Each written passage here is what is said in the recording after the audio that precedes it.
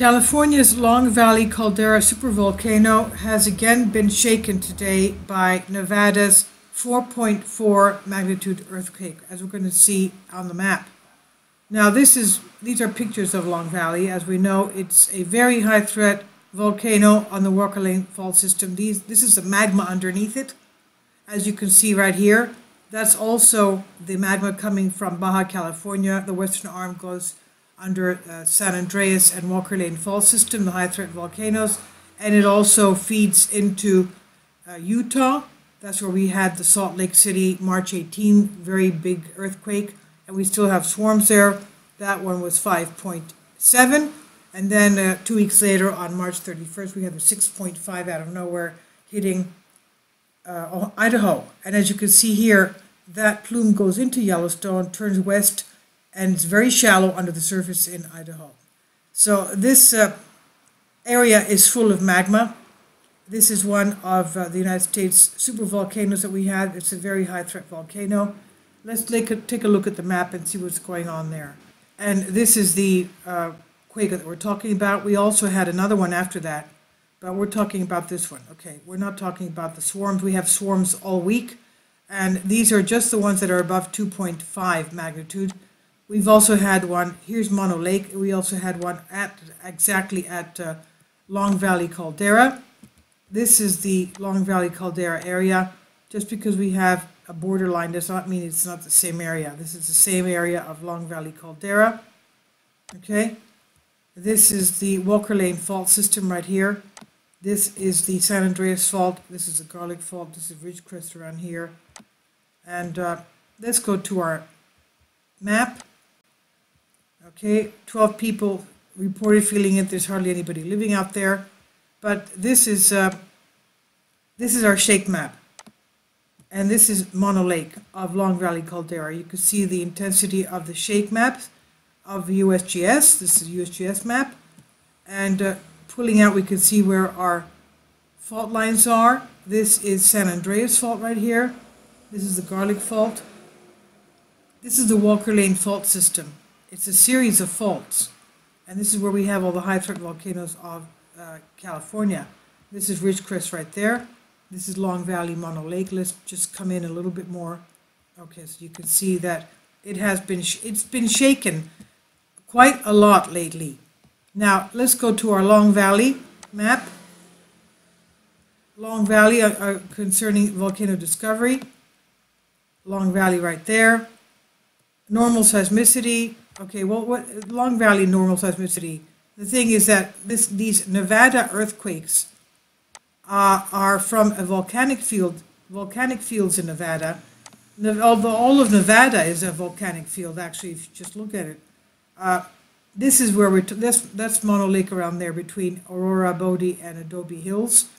Adobe Hills isn't even on here. Okay, so it's not 9 volcanoes, it's more than 9. And we have Soda Springs as well. Steamboat Springs, Soda Springs. These are supposedly, let's look at this one. This is supposedly extinct. It doesn't, because they're extinct, it doesn't mean anything. I mean, if you look at the video from yesterday having to do with an extinct volcano in China, it's filling up with magma. Extinct volcanoes do fill up with magma, as what happened recently last year with the Kamchatka volcano that wasn't even on the volcanic list. On Russia's volcanic list, it was considered extinct, and they found that it was filled to the brim with magma ready to erupt, so they had to evacuate the towns around that volcano. So it doesn't mean that because they're extinct that they're not filling with magma, because after all, we saw from that map that this whole area has magma underneath. So it's inflating, and it's very close to Mono Lake right there, as we can see right there. Lunar crater. I can't remember when the last time that these erupted were. Let's go to the one around, let's go to lunar crater since they have. Lunar crater, lava flows, fissures. Okay, for just as one example, I believe to have formed about 15,000 years ago. One of Nevada's 6 natural landmarks. Okay, this was 15,000 years ago. Just one example. Now let's go to Long Valley, sorry. Long Island. Yes, I do. I come from I'm from Long Island anyway. So anyway, now, okay. What's happening here? They took away the information from Long Valley? What happened? This is not what we used to read. Activity uprate. Tiny quakes continue to be recorded under the Long Valley caldera. They used to have the fact that it was filled with, it was inflating with magma. Where is all this? Why did they take it off? Anyway, it is inflating with magma. I don't know why they changed, and they have a lot less information that they used to have. And they don't have the latest earthquakes, but anyway, that's okay. I just want you to know that it is inflating, and this is shaking. Every time this area shakes, it shakes. I don't like the fact that they took off the map as well. They took off the map. Why did they do that? The map with the legend. That's just crazy. Why did they do that? They took off the legend of the map showing the Mono Lake and the Inyo craters. Anyway, a large 17 by 32 kilometer long valley caldera, the result of a giant explosion that happened about 760,000 years ago and formed the widespread voluminous Bishop Tuff. The caldera has been showing unrest in recent years in the form of deformation of the caldera floor and earthquake swarms. It contains numerous hot springs and fumaroles. And in order to better study it, you can go to Long Valley Observatory. Okay, so this is what's happening. We know that this area now is being shaken by this almost daily Mena, Nevada earthquake swarms.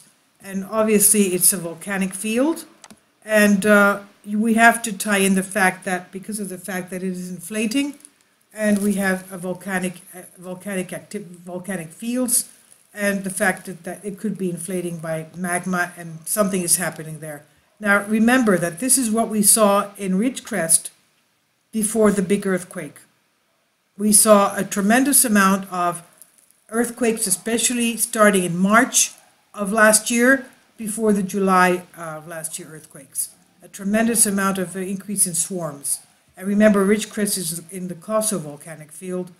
Coso volcanic field, Long Valley caldera, is a supervolcano, and Minas, as we said before, the Nevada area is, that whole thing is full of, all these are volcanoes, okay? So all of you there, please be very careful because of the fact that you're being shaken quite a lot by this thing. There's not that many people living there, but we do have a geothermal plant in Long Valley, Caldera Supervolcano, just as we have in the area of Ridgecrest. We have another geothermal plant there too. Okay, so please be careful, and thank you for your support.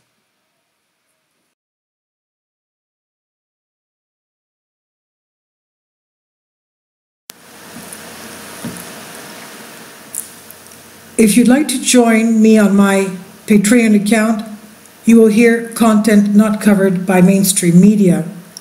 These riveting stories will be based on my research, and I will state my opinions and give my personal insight on diverse and controversial subjects and world events not covered by mainstream media, and not supported by YouTube guidelines. So whatever I have on my Patreon, most of those will not be on my YouTube channel. Please consider becoming a member today. More of the most significant and important videos will be on my Patreon channel. Your support helps me to continue my research and keeps this YouTube channel alive. And we depend on your support, your generous charity, because we help economically challenged families here in Athens, Greece, in Kapota, and we also help the young generation with university tuition and the community around our church. Thank you.